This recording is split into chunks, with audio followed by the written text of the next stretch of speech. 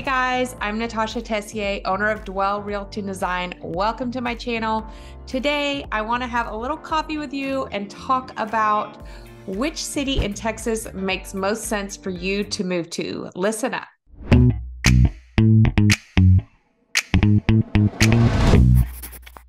Hey guys, I'm Natasha Tessier. I am born and raised in the state of Texas. I love it here, especially everything that's going on in the country. I'm very blessed to live here. I love to help others. I want you to know a little bit about me. I have been married for over 20 years to a wonderful man that I met in college. We met as river rafting guides on the Arkansas River in Colorado. We both went to CU Boulder. Go Buffs lately. We've had a bad college year for a while, but now our Buffs are finally coming back. But anyway, we have 3 kids. One is a freshman at Baylor, hence we go to the Baylor football games. He plays football there. My Baylor Bears t-shirt. He's a freshman there, just graduated in May from Lake Creek High School, and he's a freshman football player at Baylor. And then I have a junior in high school. He's a huge golfer. He probably spends 12 hours a day at the golf course and loves every second of it. And then I have a 7th grade girl who is at Oak Hills, who is a big volleyball player.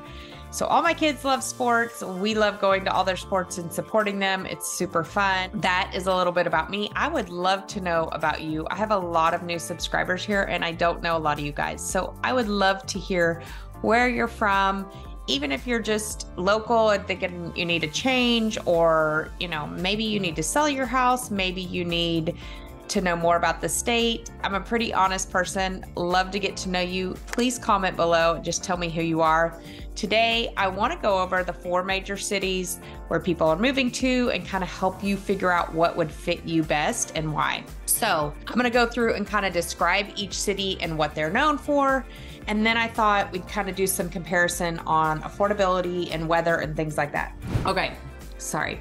It's still kind of early here in Texas and it's Monday morning and I'm trying to wake up. So let's start with Austin. It's known for its music scene. It's often called the live music capital of the world, and it's got a lot of creative life going on there. 6th Street is really, really amazing. There's a lot of art, a lot of culture, kind of an eclectic atmosphere is what I would describe it as. You've got your tech hub there. So a lot of people call it Silicon Hills, but that's also kind of moving to, we've heard Silicon Bayou now coming towards Houston. So a lot of that tech is moving to Houston, I think because of affordability, because Austin has gotten pretty expensive, but it has a huge growing technology sector, lots of startup tech companies. You've got Tesla and a ton of people taking their businesses to Austin. I've done a whole video on that you could look for that talks about all the different companies moving their companies to Texas, but lots of tech firms. And then Austin is beautiful. I am not gonna lie, I couldn't live there, but it is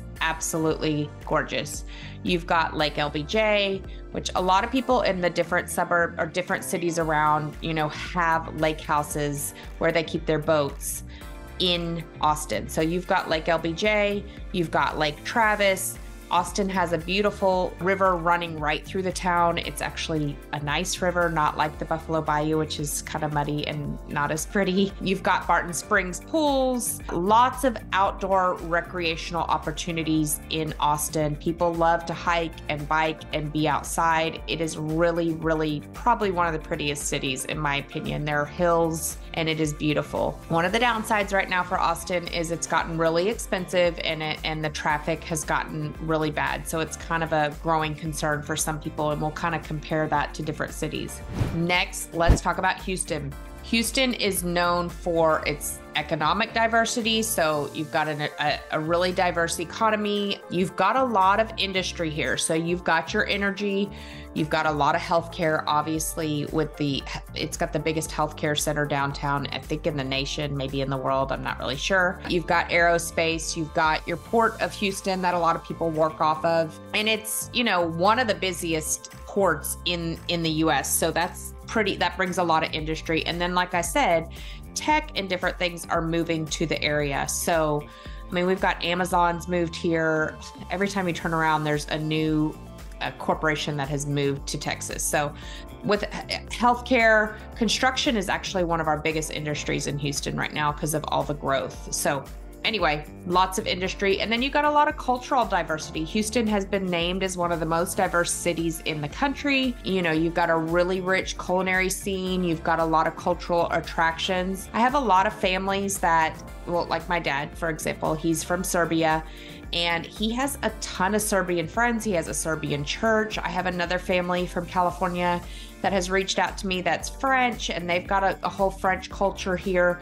So it's very, very diverse. And I think it's really cool that you can go and find, you know, people of the same nature as you and be able to, you know, spend time with them. My dad has, like I said, a ton of Serbian friends. They get together very often, and it's very cool. It's a very diverse city. Of course, you've got, you know, your space and science. You've got the Nassau Space Center. It's got a strong presence, you know, for the space exploration, the science, all that stuff, which is really cool. And then, of course, healthcare too. Just a lot of people come, unfortunately, for MD Anderson, but that whole downtown, the Houston healthcare system is huge, and a lot of people come here, you know, whether that's for surgery or for care or whatever. And the cool thing about that is the suburbs all have those hospitals as well. So Conroe has hospitals. The Woodlands has 5 or 6 hospitals. I mean, they've got St. Luke's, Methodist, Memorial Hermann, Texas Children's, all huge hospitals. Katy, I mean, everybody kind of has their own. So you don't even have to go all the way into the city anymore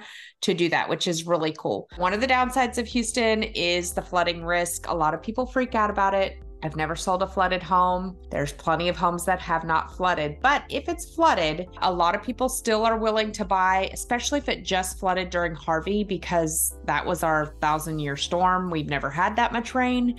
So, but flooding can be a risk, especially as you get further into the city and it's flatter out here where we are. We're in the hills and it's not quite as common, but it can be a risk. Okay, so let's talk about Dallas. Dallas is, you know, it's got a ton of major businesses and a lot of financial businesses. It's got a big corporate sector, and it has quite a significant amount of Fortune 500 companies. So Dallas is more of your financial kind of draw to the city. And then as far as the city, Dallas has an arts district and lots of museums and theaters. I didn't mention that Houston does too. Houston Museum of Arts. There's a lot of Broadway shows here, all that stuff. Dallas has that as well. And Dallas has the home of the Cowboys and the Mavericks. So a lot of people, big Cowboys fans.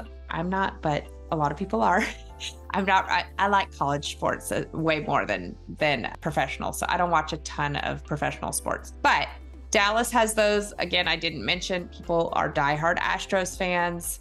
And of course, we have the Rockets and the Texans as well. So you've got sports teams in both of those, whereas like Austin, you don't have any of that. You don't have any major sports teams in the city of Austin. So that's kind of a cool draw to those bigger cities. And then of course, San Antonio just has the San Antonio Spurs. It doesn't have football or baseball. Dallas has grown quite a bit. One thing I think that's cool about Dallas is it tends to be a little bit cleaner. Although Houston is cleaned up a lot downtown since I was little, but it's a clean city. It doesn't have all the trees. It's kind of flat. It doesn't have the hills that you have here in Montgomery. And then there's even more of those hills in the hill country, obviously. And so it's kind of flat and there's not a lot of trees, but it does get, you know, a little bit more of a winter. So if you like snow and things like that, it does have the risk of tornado. It is in Tornado Alley, which is north of us, but it does have winter there. So if you like to get, you know, 2 or 3 snows, chances are in Dallas, they usually get that. Some winters are more mild, but they do get, here we don't really get any snow. We're lucky. Our kids freak out if it snows. It's like once every 10 years. So, okay. And then the last city I want to talk about is San Antonio. It's a really historic city. You've obviously got the Alamo and the Spanish missions, which are really, really cool to walk through. It's got a unique blend of, you know, of the different history and a little bit of modern vibe to it as well. A lot of downtown San Antonio has changed. The Riverwalk is super cool. The Pearl Brewery and all that area is very, very cool to go visit. There's a lot of tourist attractions there because, like I said, you have the Riverwalk, and then you've got Fiesta Texas, which is like a Six Flags. You've got SeaWorld, which is also really cool in San Antonio. And then we like to go every summer. There's several, the Hyatt Hill Country or the JW Marriott, kind of family friendly, huge resorts with, lazy river pools and things like that. So that's also really cool. You've got a huge military presence in San Antonio. My husband went to medical school there and there's military hospitals, lots of military bases. So there is a huge military presence and several, military institutions, obviously. And then you've got a huge Hispanic heritage influence in the city of San Antonio. And that's very reflected in, its culture, obviously really good Mexican food and festivities. They do a really big deal for Cinco de Mayo on, I think the kids when they were little might have even had school off that day. So it's got a really rich Hispanic culture, and that's very, very cool to kind of get that vibe going on. Okay, so then I thought those are kind of a little rundown of each of them. I thought I would compare, let's talk about cost of living. So I'm going to kind of categorize them. Austin is obviously going to be your most expensive city to live in. It's gotten really, really expensive. I think the prices are coming, they're seeing, in my opinion, more of a correction than the others because they skyrocketed so high during COVID, but it still is way more expensive. You do not get as much bang for your buck in Austin. In Dallas and Houston, I think they're a little similar. I think Dallas is a little bit more expensive than us, but not much. We're still probably have a lot more master plan communities and in Houston, and very family friendly here. So you've got a lot of different communities where, it's a lot of different families kind of raising kids in Dallas too, but I would say you have more of the master plan communities down here. And then San Antonio is going to be your most affordable. And as you move out, there's some really cool suburbs. I have a great agent out in the Bulverde, Bernie area. I have an agent in Dallas, an agent in Houston. I trust all of them. I love them. They work hard like me. They're honest. So if you need their names, just message me and I'm happy to get you in contact with them so that you have a good experience. I can't tell you how many people don't research their agent and they don't know that, this might be their second home to sell and they don't know how to negotiate and they don't know how to do a bunch of things. So if you need help finding an agent, message me, text me, call me, email me. I will answer you and I will get you an agent wherever is needed if it's not here. Okay, so that's kind of the affordability. Let's talk about weather. I kind of touched on this. So Houston, you're going to have Galveston right here. So a lot of people have beach houses and different things 45 minutes from where they live. They spend the weekends down there. They bay fish. They, have good seafood. They walk the Galveston Strand. They go to Moody Gardens, all the fun things to do. It's really cool down in Galveston. The water's not super pretty. The further you go south, the prettier it's going to get in Texas. So Port Aransas, those kind of things have even nicer water, but it's closer if you're, right here in Galveston. However, with that comes humidity. So Houston is going to be the most humid of the four. There's no question. It is really, really humid here. Not all the time though. So, a lot of people are like, oh my God, I thought it was going to be humid. It is when a rainstorm blows through, but then it might be 40% or 20%. Today, it is absolutely gorgeous out. I don't know the humidity. I didn't check it, but it's cool. It was a cool September morning. No matter where you are in Texas, it's hot. And this summer especially was the hottest I've ever encountered or remembered. So it was really, really hot. We normally in Houston only have, 4 or 5 days over 100. I don't even know. I mean, it had to be 60 or something. It was really hot. We had no rain to cool us off. It was a long summer, but we're done. Kind of broke through last week and we're getting down to our 68-degree nights and cool mornings. And then it'll be like low 90s and it's going to be nice now until like May or June of next year. We will get cold though. It does get down in the 30s here. And like I said, San Antonio is going to be even cooler. So Houston's going to be the most humid. Dallas is going to be the coldest of the four communities because it's further north. They also do get tornadoes. We do get hurricanes. This far out, it's not that big of a deal. I've never sold a flooded house. Of course, things can happen, but There's plenty of homes that don't flood, aren't in the flood zone, all those things. That's not to worry about. And then San Antonio and Austin both have very similar climates. They're drier, more of a deserty type of climate. Houston obviously is the greenest with the most trees, but they have the most hills because it's the hill country. So, and then a drier climate, so it cools off at night in those areas. My sister lives out in Blanco and she can't stand the humidity. So it kind of just depends on what you like. I think to know that Texas is hot no matter what. If you want to be near the coast, Houston might be for you. If you want to be further away and kind of drier, then you might want to lean more towards San Antonio or something like that. Let's talk about the vibe in these different cities. So I talked about Houston being very culturally diverse, and it is lots of different cuisine, lots of different five-star. The cuisine and the Houston food is kind of known for great food, great atmosphere. And so down in the Heights area, if you're single or kind of a young family, a lot of people will live down there. You can kind of walk to everything, kind of a cool vibe. But like I said before, a lot of families in the Houston area. The Woodlands is really diverse. It's not quite as diverse the further out that you go, but lots and lots of families. In Montgomery, it's a lot of churches. There's a lot of prayer, before football games and things like that. So it's definitely more conservative out in the Montgomery area. Montgomery has been known to be the most conservative county in the state. So if that's something that you're looking for, then that might be a spot for you. Dallas, like I said before, is kind of a cleaner city and good nightlife. They're very similar, I would say, in their nightlife and those kind of things. Austin, you've got 6th Street, you've got lots of bars, lots of music industry in Austin, lots of different, it's really, really culturally diverse. Although Woodlands is cool because you'll sometimes have, music in the park, and then you've got the Woodlands Mitchell Pavilion. So the Woodlands is cool as well. But as a city, Austin is known for its music and cultural. Austin is known for its music and all the things that involves. And then San Antonio is going to be more of your kind of Riverwalk. Like I said, Cinco de Mayo, that kind of vibe.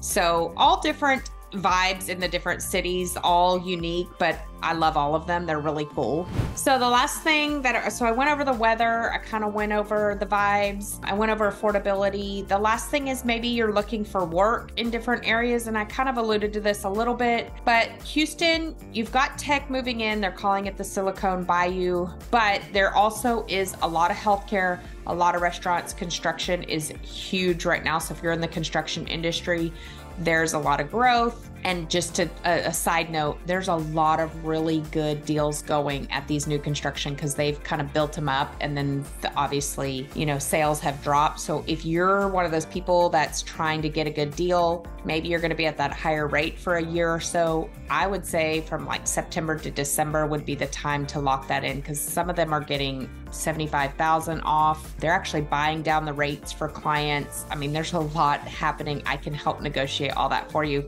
That's just a side note. Okay, so that's kind of the industry in Houston. Like I said, big financial industry in the Dallas area. So if that's kind of what you're into, the finances, then that might be a good spot for you. You've obviously got a ton of tech in the Austin area. And then San Antonio, again, is a lot of military. Obviously, you've got a lot of good restaurants and different things like that, but that's kind of the industry there. So I want to be a resource to you. I want to help you decide where is the best place for you. I'm happy to chat with you on the phone, set up a Zoom, whatever you want to do. I have a form below that you can fill out, or you can just call, text me nights, weekends, days. I do this all the time. I love helping people. I would love to get to know you. Please fill out or just comment. Just tell me who you are, where you're from, what you're looking at.